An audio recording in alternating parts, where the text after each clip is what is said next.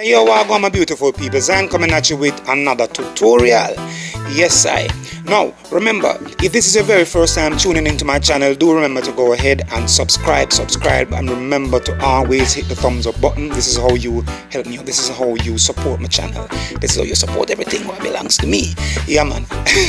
Anyways, now, I am going to go in details on how to strum reggae. I've always wanted to do a video like this. I'm probably repeating myself, but yeah, this is the ultimate video. This is it. Grab your guitars, let's go. I've been waiting a while to do a video like this for you folks, right? I've been waiting a while to do a video for you folks like this. Alright, I've done a tutorial on how to strum reggae, but I didn't go down in details, like full details on how, you know, to really get this done, to acquire all this. So of course now my channel is at, you know, wherever it's at, and I'm now buying new gears, so you know I have all the gears that will, you know, enable me to do these stuff from different angles, because the angle is very angles are very, very important, so you guys can see exactly what's going on. So now this video is about how to strum reggae, and I just want to take it to the basic, right? Because we have some people having problems getting that muted sound, you know, that. Let me get rid of this delay.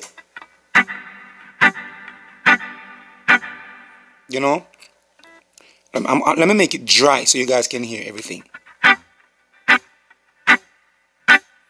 You know what I mean? Some people will play,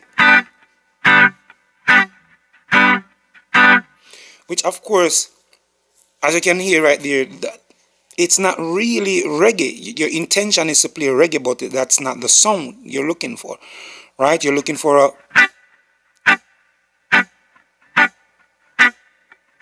you know what I mean? So again, I'm glad that I'm able to do this from this angle now, so you guys can get to see what this hand does, and you can also get to see what this hand does. Alright, so we're going to be touching that, and we're going to be talking a little bit about the stock lines also, but we're going to save the stock lines for last, right? So reggae, it's all about feel, right? Reggae is not about you go to the island and yeah man, it's always a relaxing thing, or it's not all about taking trip to the islands and palm trees and all that. No, reggae music is a very serious music, a very serious art form. All right, and I need you all to understand this, right? So now, reggae is never on the upstroke, and it's always on the downbeat. All right, so if you listen, you know, you will hear that, right? So it's never on the upstroke. Please do not do that. And even when some people do the upstroke, they're still getting that. So if you go on YouTube or anywhere, many different social sites or whatever, and you type in, you know, reggae music and reggae backing track, you're gonna hear a lot of. Yeah, it's not that. It's more like that. Now, so it's all about the control, right? It's all about stopping that sound. It's about stopping the cards from ringing out too much, right? So we have the one strike, or the one skank, if you want to call it. Also, you got the double skank.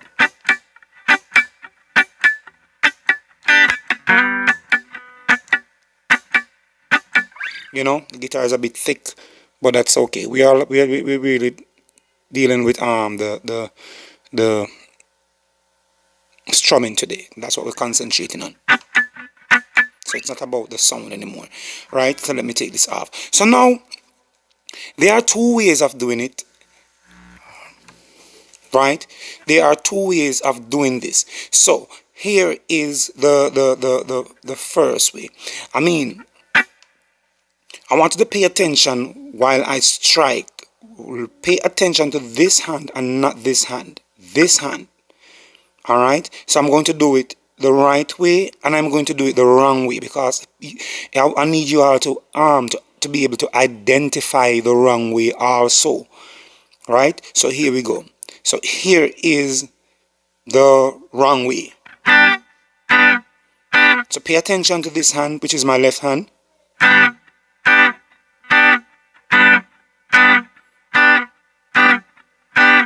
Which is what a lot of people do. Right? For encouragement, let me use a little bit of backing track. Right? And we're strumming in the key of G. Alright, let's move to A. Right? Pay attention to this hand.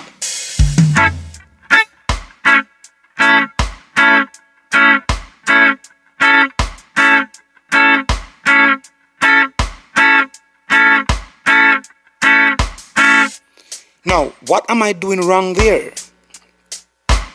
Right? Here's the right way. This is the right way. Pay attention to this hand, the left hand. Watch this.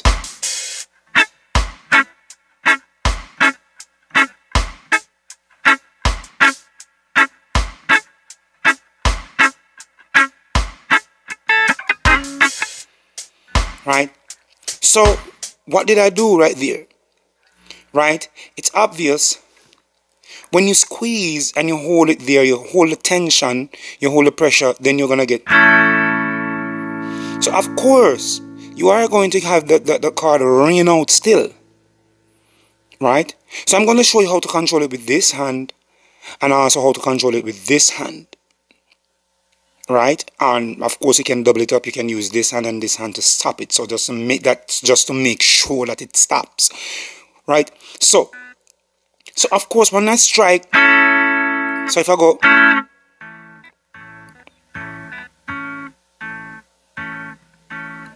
can you hear that? See that? So you're going to get that sound. So avoid doing that. Right? You are going to strike, see that? So what I did right there, I squeeze and then I release the pressure. But when I release the pressure, the fingers don't just come all the way up or up too much. It comes up just enough for the fingers to rest there to kill the sound. Alright? Right. See? So it squeeze, release, but real fast. You're going to apply the pressure and release it almost instantly.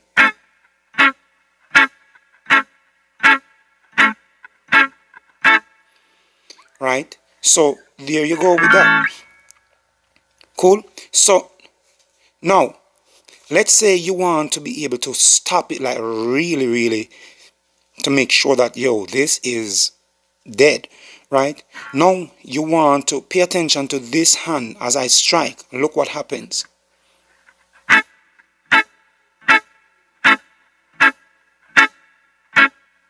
Can you tell?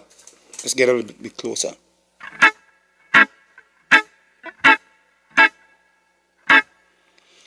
So what I did right there, when I strike, I come back almost instantly.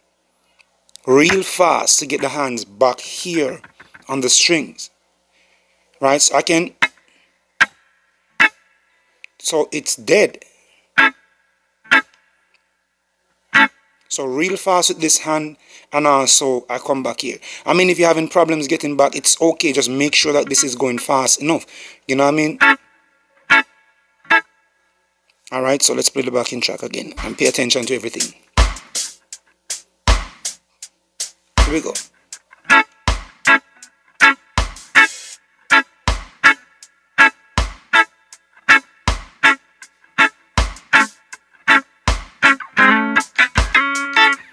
Alright, but of course, a lot of guitarists, a lot of top guitarists, when they play reggae, they don't come back with this hand.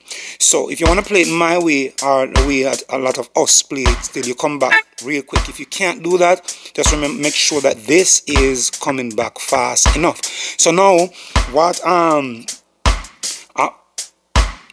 some people do it like that, in a circular motion, circular. Some people, I keep that rhythm. You realize my hands, it bounces. Alright? Try not to swing too much with the... That's too much pressure. You don't need that much pressure. Alright? So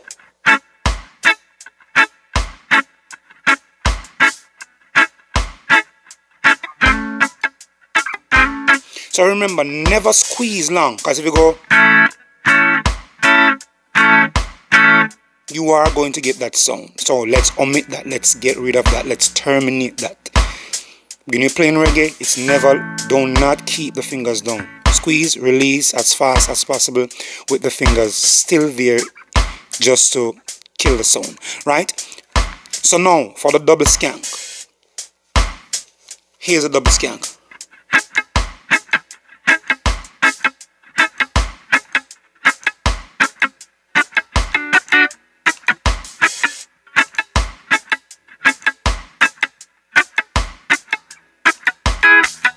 So it's the same thing with this hand. When I go down, I keep this hand there, squeeze this real fast.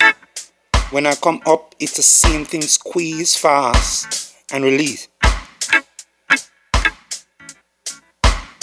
So it's not a...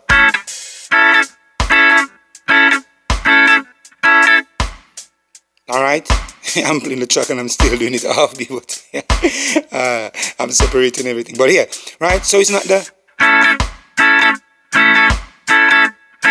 No, fast and release.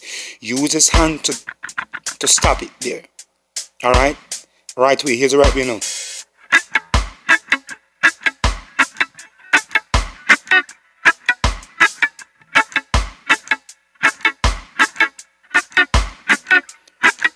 Watch the left hand.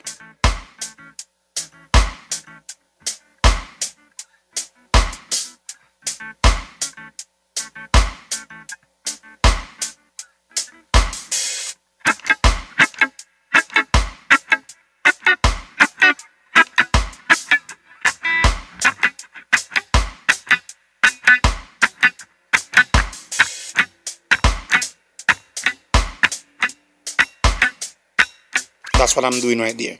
Alright, I hope you guys are following. Right, I know this is good.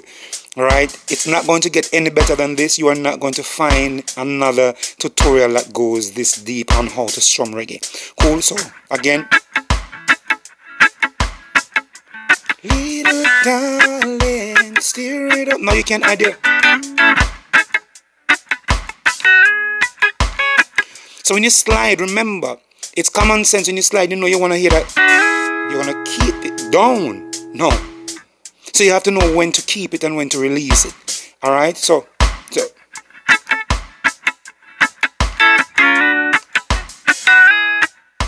Alright? So of course there's upstroke in reggae, and that is when you're adding your little slide. Depends on. Right? And when you're double skanking, it goes down and up, down, up, you know.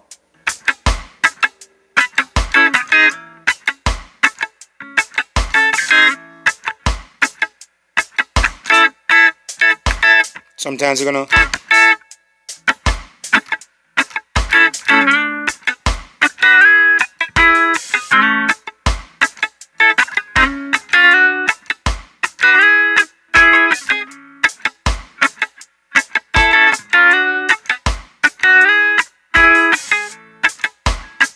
but in time you will get all those little fills and stuff. Alright, so let's move on to the stock line.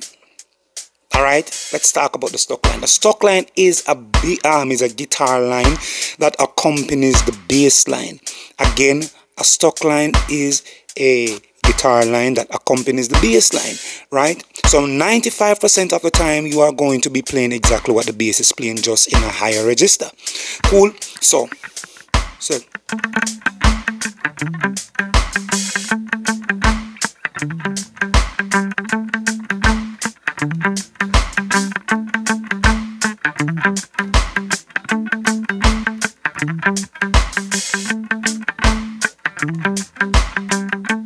right?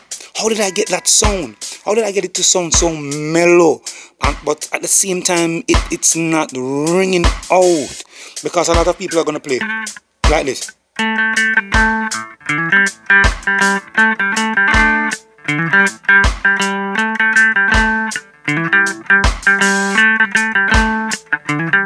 Mine is different.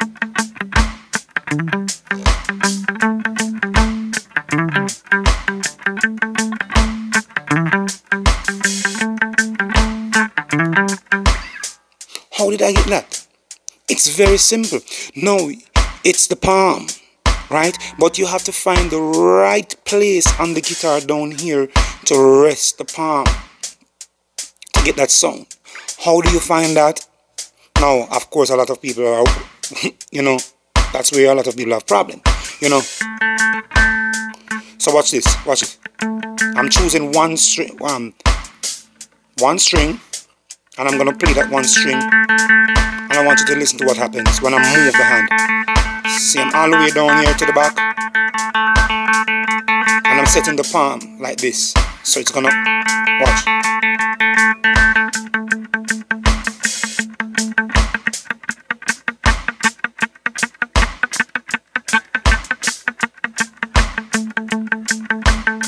See that? So it's so simple. You have to find the right spot here for you.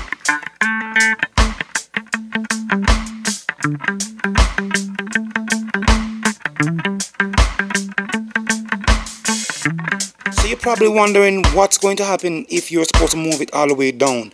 The same rule applies. So you're gonna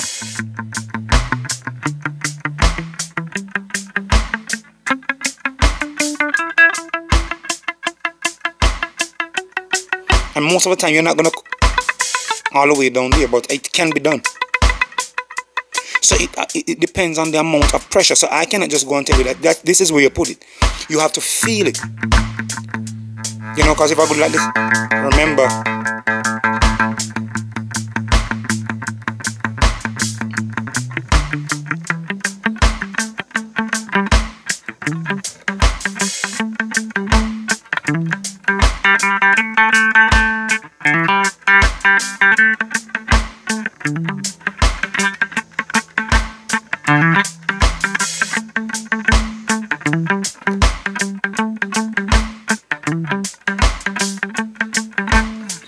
and that is how you get the sound for your stock line. You have to feel for it. Feel for it. Know exactly where to put on the palm. It's palm muting. In this case, don't worry too much about the amount of pressure you apply to the strings. Alright, you can put a lot of pressure. Just know that it's being muted from down here. Down here, right? See, I'm pressing very hard.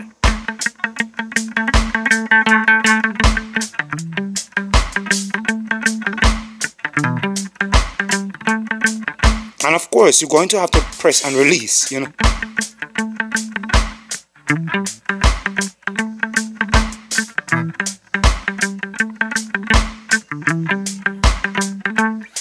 And that's basically how you know, get the stock line going how it is supposed to go. And remember, you're going to follow the bass line. So boom, boom, boom, boom, boom, boom, boom.